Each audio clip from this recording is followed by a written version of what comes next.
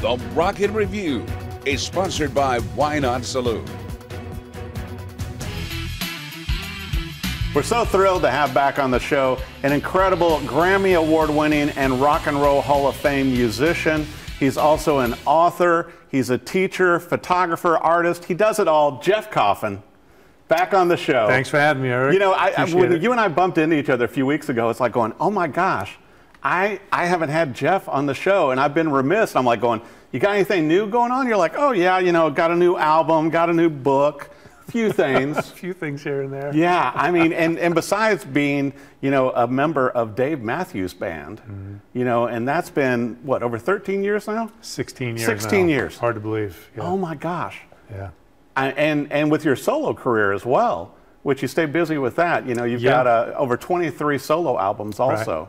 Right. But let's talk about the new album, which you know, I really sunk my teeth into you know, over the past few days, which is Only the Horizon. Only the Horizon. And there's so many great songs on this, but what I didn't realize, Jeff, until I started listening, is how many guest artists you have on here. There's 42 musicians on the project. not all at once, right? But there's 42 musicians on the project. But I mean, you got me with some surprises. You know, yeah, there's some surprises on there. You know, certainly with you know, Cory Wong. Yep. You know, Keb Mo, Victor Krauss. Yep. I mean, the list goes on and on of all these guests. That, I mean, did you just call up your buddies and go, hey, I'm doing a new album? Basically, I mean, I handpicked everybody for each tune, and kind of based on what I wanted. Yeah. And I had Daru Jones on 5 tunes on drums. I mean, he's unbelievable. Keith Carlock, Derico Watson, Nate Smith. Yeah. So there's 5 drummers. I think there's 7 bass players. Victor Wooten. Victor Wooten's on there, Victor Krauss, Tony Hall, Alana Rockland, you know, just tons of people. Right. And so Jay White's on a bunch of stuff also. So yeah, just, you know, just thinking like, okay, who's going to fit on this particular tune? And there's a number of African drummers on there, West African drummers from Guinea, an ensemble called Yeli Ensemble, which is tied into this organization I helped co-found here in town called Africa Nashville. I was going to bring that up. And it's africanashville.com. And so these drummers are the backbone of the entire thing. Right. Because when I was writing the music, I thought, well, the music that's influenced me so heavily in my career has been Black American music, through gospel and jazz and funk and R&B, blah, blah, blah. And so this music has its roots, of course, in Africa, you know, and so a lot of it is West African. And so when I knew that these musicians were coming, I thought, okay, I'm going to write music that I want to integrate them into, because they're still playing very traditional, you know, djembe music with traditional rhythms. Exactly. Polyrhythms. Polyrhythms. It's all dance oriented. And I'm like, man, this is going to fit seamlessly. and I was right, you know, it just integrated like it's supposed to be there. And so I picked musicians specifically for the purpose of each particular tune. I've also got Carter Beauford on there, Stefan Lassard, Buddy Strong, Rashawn Ross, members of Dave Matthews Band, and all the Flecktones are on there. Yeah, you know, because you were with Bela and the Flecktones for so many years. 14 years, yeah. Wow, 14 years with Bela, and then 16 years with Dave Matthews now. Yep. Yeah. And 10 years teaching at Vandy. 10 years at Vanderbilt, yeah. Yeah. You've got good tenures. You know? Yeah, it's just amazing. But, you know, I've got to tell you, though, and I've certainly enjoyed all of your solo albums, Jeff, but this one especially struck me to where it really fits for, like, TV and film. Because, you know, and I thought what was incredible, too, you know, and I love the artwork that you created yourself and also the photography that you did. Thank you. But there's art for each song. And T-shirts available, and you're also doing, you know, donating to the Hurricane Relief Fund. Yeah, half of everything we sell through the T-shirts, they're real T-shirts, they're not Facebook T-shirts. They're actual real T-shirts that I've designed. Yeah. And we're doing vinyl now also. It's a double record, 180-gram vinyl on what's called alien green vinyl. Oh, that's awesome. And so it's going to be super cool. And so we're in the pre-order stage of that now.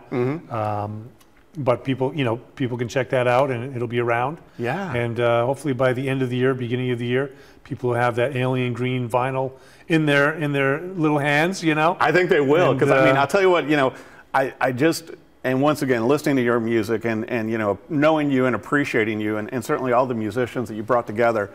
But it's just very relaxing to me, you know, listening to the depth of the music. And I can't believe also, Jeff, that you recorded 60% of this in your home studio. Yeah, I have a little studio above my garage. And so we did a lot of the drums, some of the bass, a lot of the keyboards, Leo Genovese on keys, on a bunch of stuff. He also plays with the Mars Volta. Right. But won a Grammy Award for playing with Wayne Shorter and Esperanza Spalding. You know, I mean, you talk about a chameleon. He's unbelievable. You know, from Argentina, he's a beautiful, brilliant musician. Wow. And so I had just bought a Rhodes, a Fender Rhodes, and we had done a little tour with the trio I have with Victor Krauss and Jordan Perlson. Right. And we're in the middle of our next record as well. And so we had done a little touring, and Leo was staying with us for a couple of days. I was like, man, I got this record, you know, you want to do some keyboards on it? He's like, yeah, bro, let's do it. So we spent a couple hours upstairs, and he just knocked it out.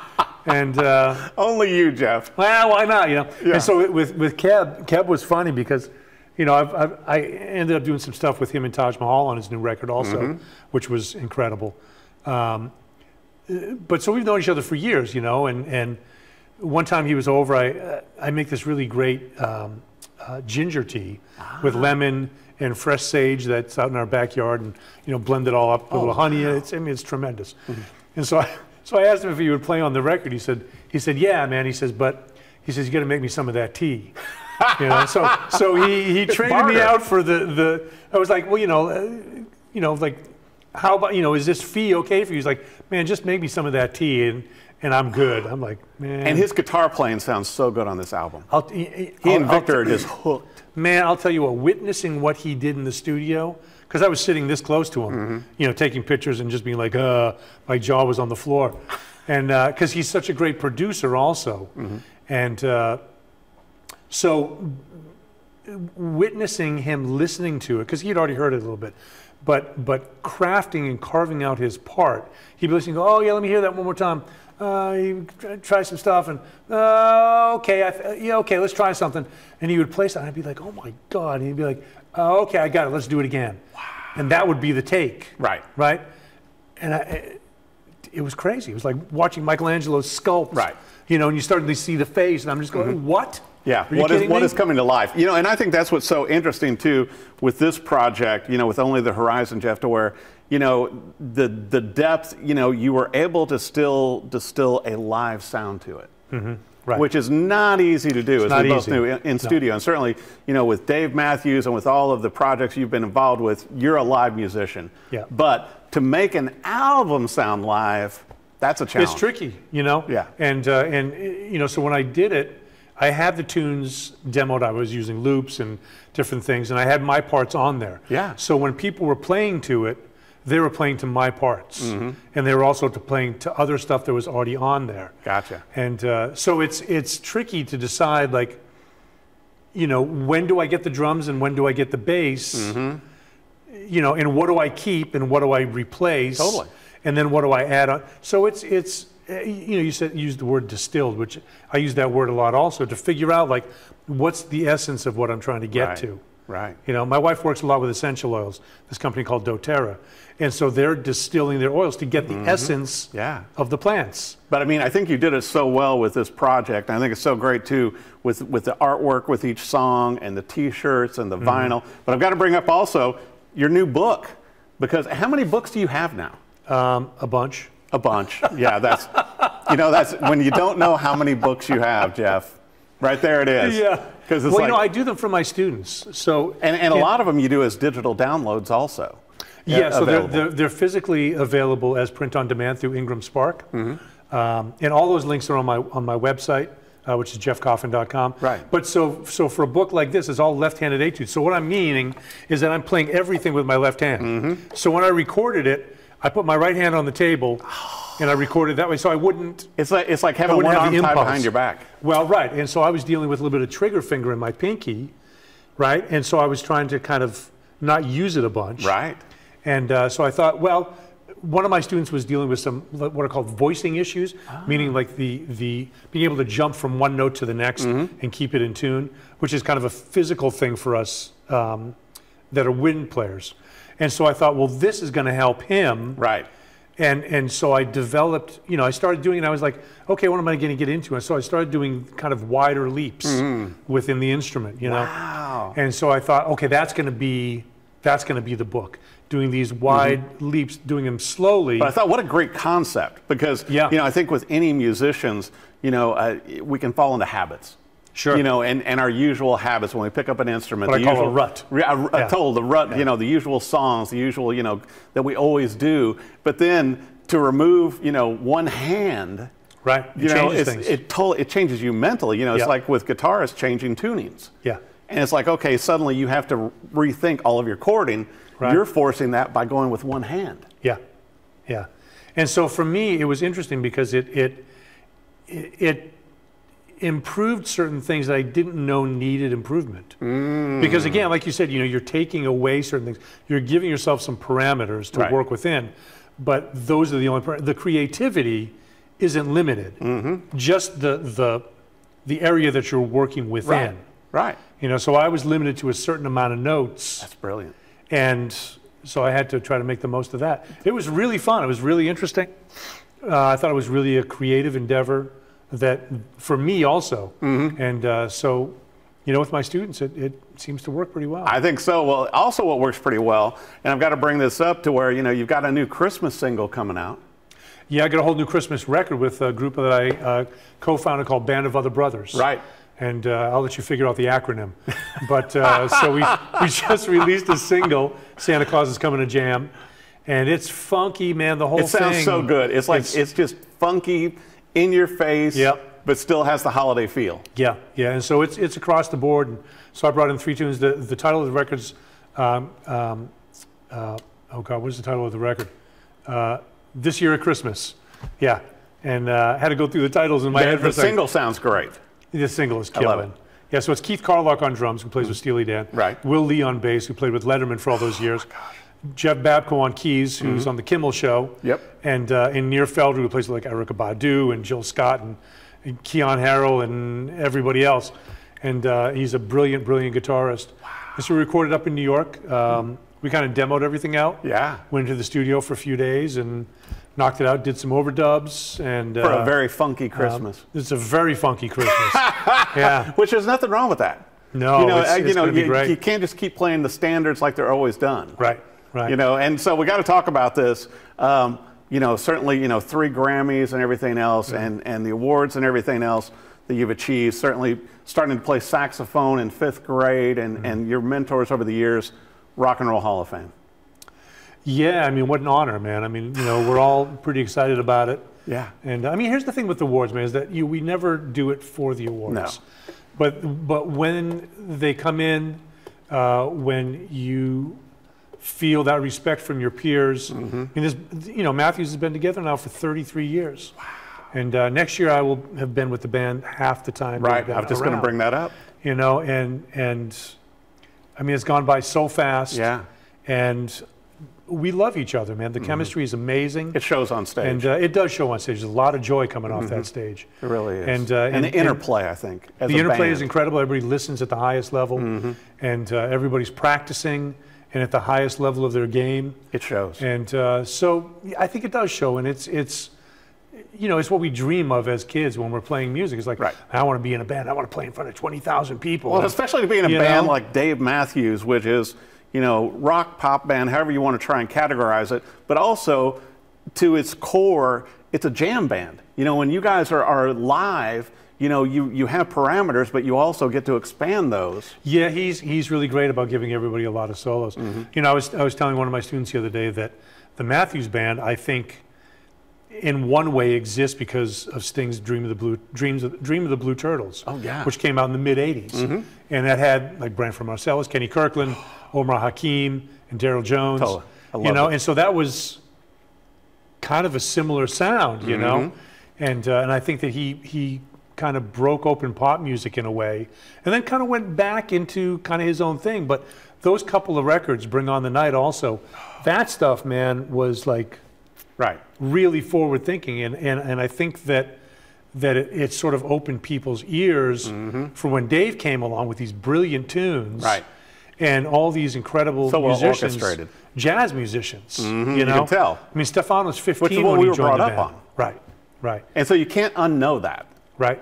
You know, but also I've got to bring this up, Jeff, to where, you know, you've been with Yamaha for a lot of years and played a lot of Yamaha instruments, but a special instrument was created just for the Rock and Roll Hall of Fame. Yeah, so it's being engraved as we speak from one of the Yamaha repairmen up in New York, a guy named Tomoji, who does brilliant, beautiful engraving. And so I sent him a horn and had the lacquer stripped off. So this horn has no lacquer. That's why it looks so beautiful. Beautiful. You know? And there's no shine to it is what ends up happening. It's like, for guitarists, it's like relic. Yeah, exactly. Yeah. And it's the horn version. Yep, yeah. And so he's doing a bunch of engraving on it, and I'll have my last name on it, and my wife's family's last name in kanji in the Japanese on there, and have DMB here at the top. Yeah. It'll have a bunch of names on it. It's going to have the Cosmic Hippo from the Flecktones. Right. And Dave has done a piece of art of Leroy Moore. That's going to be on there. Also, Grugrux King, and that'll be on there. And whatever else Tomoji decides to do. Wow. And so that'll be the piece that I donate to the hall. Wow, so incredible. Well, I'll tell you, you've got so much going on. I want to make sure for the new album, for the Christmas album, for the book, and also you've done over 300 clinics. Well over 300 clinics, yeah. And it's like going, are you trying to beat a number? Is there a number in your head? No, I just love doing it, man. I love teaching. And my degree from North Texas is actually in music education. Right, and, I know. So I've done it for years. And yeah, I was at the W.O. Smith School for a while also, back when I first got here. And now 10 years at Vanderbilt. 10 years at Vanderbilt. I mean, I love going in. You know, I didn't know how much I would love doing a weekly teaching thing. Right. But I've got some incredible students, and they're funny. You know, I have the top small group writing all their own material and recording at the end of every semester. And I think it makes you a better musician also, teaching, because you really have to think about what you're doing, whereas otherwise sometimes it's muscle memory. Yeah, well, it's said that you teach best what you most need to learn. And so I keep that. I ask them more questions than they ask me. You know, I really do, and I learn so much from them. And it's an honor and a joy at the same time, man. Right. And so we talk about life, but we use music as the metaphor. And it's fantastic. Powerful. And Ryan Midda, who's the head of the Jazz Studies Department, has worked what I consider a miracle over there in 11 years. He's brought that program from being peripheral, there's never going to be a jazz studies major, to now there's a jazz studies with like kind of a global music concentration. Wow. Within that, they've won, the bands have won, I don't know, like 9 Downbeat Awards. Oh my gosh. They're going to be performing at the Jazz Education Network Conference. I'll be there with the Sax Loft in January, also down in Atlanta. Which is another project that you have going. Yeah, another project, plus my record label, Ear Up Records. Right. Your own independent musical record. Yeah, and so, you know, it's a labor of love, man, but this is what I love to do. So it doesn't, some days it feels like work, but most days it feels like fun. And but it's you know, it's a grind. Well, you're a creative force of nature. I want to make sure for our viewers, Jeff, that for your website, for social media, to get the books, to get the music, to come see you live. Come on. Everything, where do they need to go? JeffCoffin.com. Okay.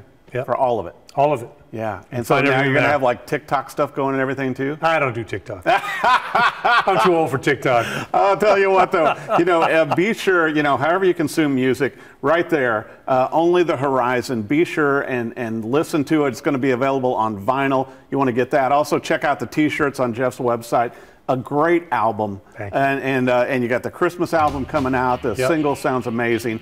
New book, and always on tour with Dave Matthews or one of your multiple band projects. Yep. So, I mean, they're going to have to follow you to keep up with it all. Come on, follow along. Okay, well, Jeff Coffin, thank you so much for coming on the Rock and Review. Thanks, everybody. And be sure and check out the book and the new music. Yes, sir. Thanks, Jeff. Thank you.